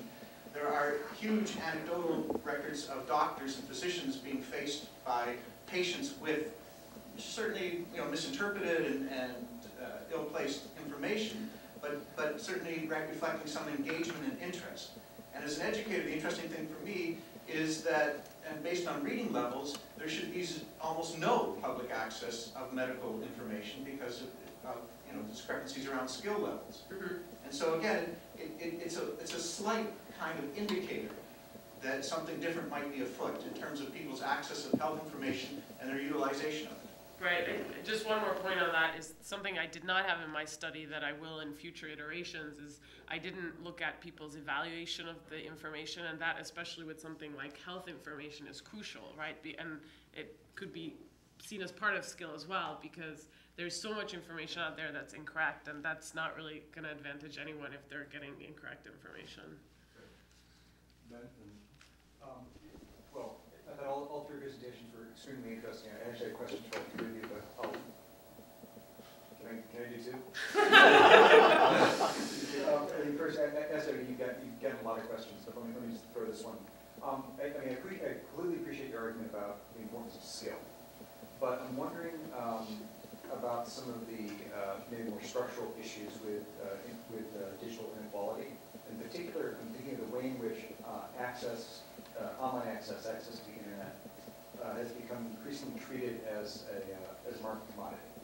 And thinking, I'm not sure this example is correct, this friend of mine, I only know about it through a friend who went on a tirade about it, but I think the city of Philadelphia has a public wireless project where it was a public access wireless city, and the Pennsylvania State Legislature has now passed a law saying this can't be done anywhere else at the request of telecom companies. So, there's an active suppression of kind of open public access to the net. So I'm wondering if you would comment on that. I'm not sure there's a real question there, but I'm just wondering about some of the structural issues that underlie inequalities you're talking about. Yeah, I mean, I think there are definitely structural issues, and I'm sorry, did you want to add something? I was going to plunge into my second question. Oh, okay. Go ahead. Okay, sorry. I'm wondering about the with the first year points about the efficaciousness of regulation, in particular, so the temporal limitations on storage of all sorts of data, particularly from surveillance cameras. And actually, my first thought is, it was actually something that Joe Turkey talked about optimistically yesterday, but pessimistic. I'm being this pessimistic with an after effect. Why should I have any confidence that the government is going, or the government or any state agency is actually going to store this data when you can easily make multiple copies of it, which can be stored in multiple fields? Should I go first? No, go ahead. Absolutely. As Woody Allen said, just because you're paranoid doesn't mean they're not out to get you. And it's professional paranoids who have been most effective in the privacy debate. They're my heroes. The civil libertarian liberals and libertarian conservatives basically have taken the position that we can't trust the government under any circumstances, and therefore we have to stop the machines from going up to begin with. Now, in the surveillance camera setting, I incline toward that paranoid position, not only because I don't trust the government to abide by its regulations, although the examples in Britain confirm that lack of trust. There have been lots of cases of statewide images that have shown up on reality TV shows and have been sold and so forth. But more because the whole thing seems like a feel-good technology. It's a completely fake promise. And when you just engage in a thoughtful cost-benefit analysis of the security benefits versus the privacy harms, surveillance cameras seem like an easy one because the empirical case against their effectiveness is so strong.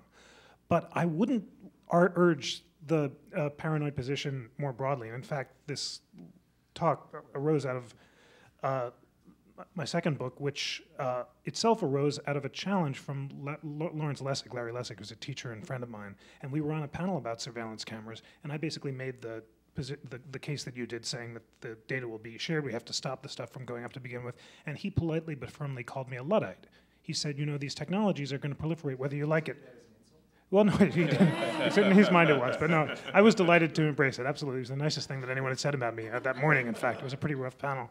But he said these technologies are going to proliferate whether you like it or not, so you better learn enough about them to be able to make a case for distinguishing the good from the bad ones. So I took this challenge seriously and spent a year trying to learn enough about data mining and biometrics to be able to describe what blob rather than naked machine technologies look like. I became convinced, for the reasons I talked about this morning, that it's possible to set up the good systems in most cases. And I'm concerned that the paranoid position, which is the only real political constituency that privacy has, may make it harder to adopt the kind of balanced compromises that would in fact protect privacy and security at the same time. So the caps maybe is a exception, but the Patriot Act might not get amended because the paranoids don't even trust the government enough to allow for trade-offs. In other words, yes, you can have Section 215 power, but only with use limitations. Similarly, the blind elephant technology that David mentioned could indeed, he mentioned that some people think that data mining would be permissible if the data were traceable but not identifiable, and an individual could only be linked with his or her data after some kind of judicial oversight that would establish that there was good cause. The paranoids would say we can't allow blind elephant to be implemented in the data mining sphere because the connection might be made illicitly or the government might abuse the position. I would say that's, you can have oversight systems that ensure through the kind of auditing he talked about that it's being used well or not. And to take the paranoid position in that case means that we're going to get something worse. There'll be like a bad total information awareness. Well, it's a predictive question, and the overwhelming economic pressures from the consumer sphere and the billions of dollars that are available for the uniting of private data companies for national security uses, as Lexis and Axiom show, suggests that worse is to come. So all a way of saying that this seems to me a central debate, and you can be a paranoid on some issues and a moderate on others, but ultimately I don't think that paranoia will ensure the kind of balance that is technologically and legally possible.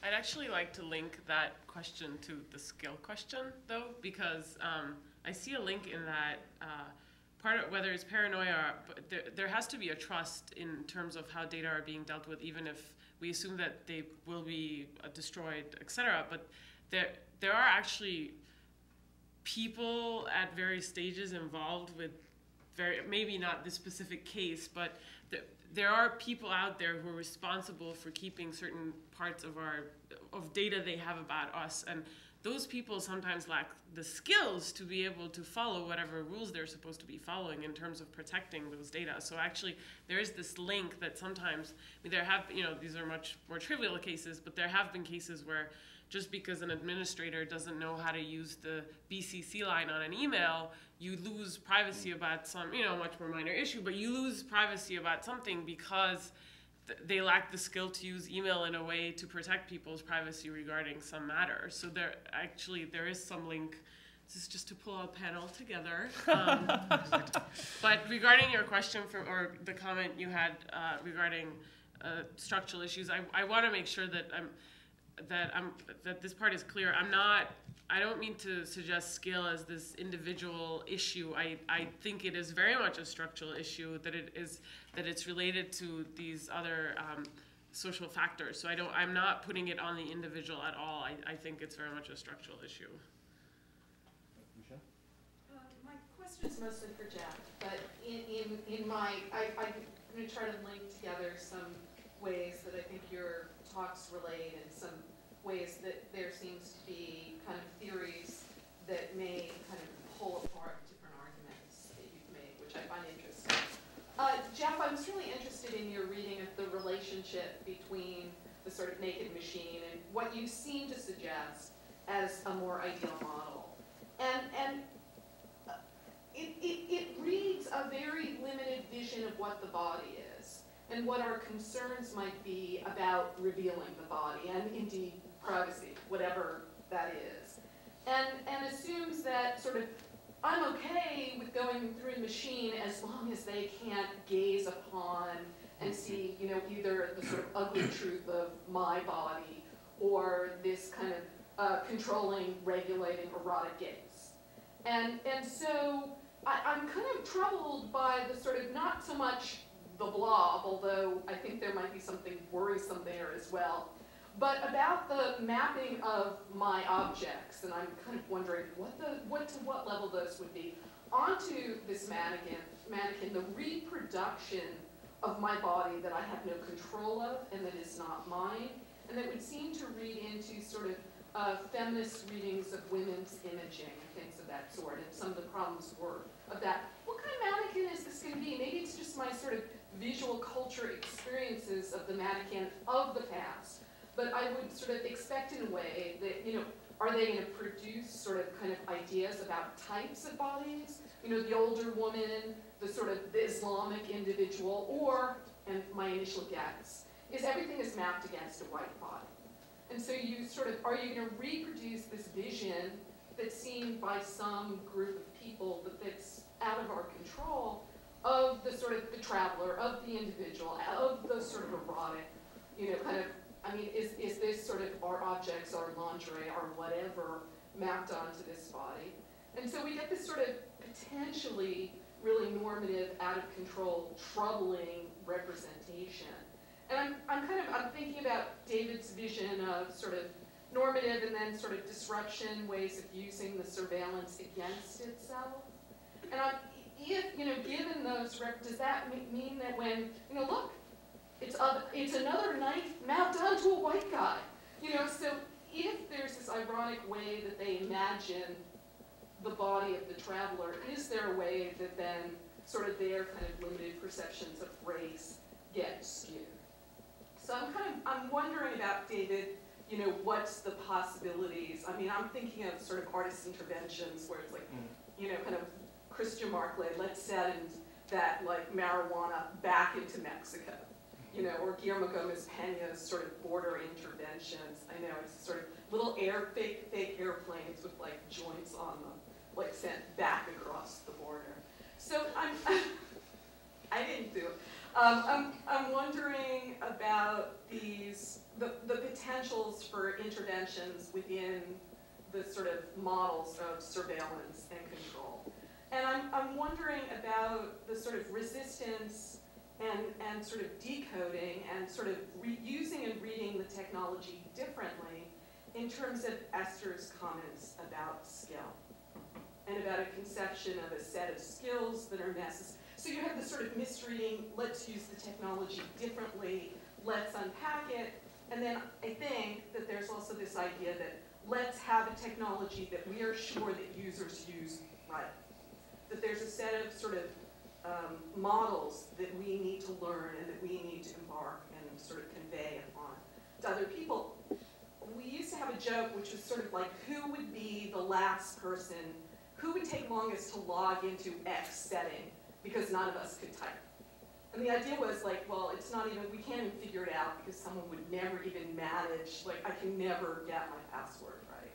And obviously there's a problem there, but I think there's also a problem of how do we go from articulating skills that are useful to training where we regulate the ways that the technologies can be used, what they're supposed to do, how we're supposed to use them, and how we're going to train sort of workers to use technologies. No, that's not what you do with email. No, that's not, use English appropriately when writing Xmail in relationship to alternative languages, etc. The mannequin looks kind of like the Pillsbury Doughboy, the one that I saw. It's almost genderless in that way. So it's and you could design it differently. What I've been struck, no, it's a kind of grayish blob-like thing, I think. I've been so struck in giving the naked machine-like example to groups of students and groups of adults by how tremendously different people's intuitions are. It does not track gender necessarily. It certainly doesn't track race. There is, however, an age component. It's absolutely the case that students are less concerned about being naked in public than older people are. Not because older people are more embarrassed about the fact that we look more blobbish, but because our norms of exposure have changed a whole lot, and the MTV generation is much more comfortable with exposure for the reasons you described than are people raised in a more hierarchical and more modest era. Now, when you ask the kids what whether they would prefer the naked machine to the blob machine, some actually say, I'm completely indifferent, I'm happy to be naked. Again, tracking onto your intuition. You ask why, and they have different reasons. Some say, I'm an exhibitionist. I like being naked at the airport. They do. Some say that. Others say, I don't care, I'm already so exposed that this is a small additional indignity. And others say, I'm so afraid of flying. I'm so scared of getting onto the plane that I'll do anything. I want to ritualistically demonstrate my innocence, strip myself bare, even if I understand on some level that I could be just as safe with a blob-like machine. So, and then when you ask the people who prefer to be blobs, they say, this is an outrage. What an indignity that for a foolish illusion of security, I should have to go through a literal strip search. What a poor trade-off, and it does offend my modesty. So all this is to say, I don't find it useful to theorize about people's intuitions about public nudity. It's more interesting to describe them, and it turns out people have huge differences in the way they perceive this. Some of it's cultural, some of it's based on age, but I haven't found generalizations very, very useful in predicting how people will react. Can I respond a little bit to your point about intervention? Where is it possible, to engage and subvert? I suggest that the airport security check-in, check-through is not the place. And one of the things that really, really concerns me is that, in fact, there are fewer and fewer where playfulness will get you shot. You don't play with your laser gun. You don't play with your laser pointer in Grand Central Station, or you will be shot. You don't make jokes going through security. Jokes will be interpreted as threats, and you will be jailed. So one of the things that's concerning me is that there is less and less social space. I mean that the use of technologies, the control of technologies, these systems is more and more tightly regulated, and to really reduce the space for playfulness, intervention, and subversion. I just wanted to say that when I talk about skill training, I don't think of it as teaching people what is right and what is wrong. I think of it as empowering people with showing them what is possible. And we could, I could get into specifics, I won't now, but I don't think of it as a right-wrong divide. One question that brings the panel together is, what does it mean to act and be acted on within the network society? And I thought what was really productive is the sense that in order to act, one produces traces, but just because one produces traces doesn't mean that one acts, right? So those people who are considered to be on the opposite of the side of the digital divide are still producing data actively through their purchases or whatnot. So there's a different way of thinking of digital inequality if we put it in relationship to surveillance. So my question to all of you is to just sort of further push, Eszter, what you were starting to do. How would we relate questions of digital inequality to surveillance, realizing that surveillance too seems to be the grounds from which certain actions are possible as well? Wonderful and deep question. So absolutely, to be acted upon is to lose the ability to control your boundaries of accessibility and to control the construction of your identity. So this is what these mass technologies of surveillance do. They put you in different boxes based on your behavior and make it impossible for you to choose the conditions of your exposure.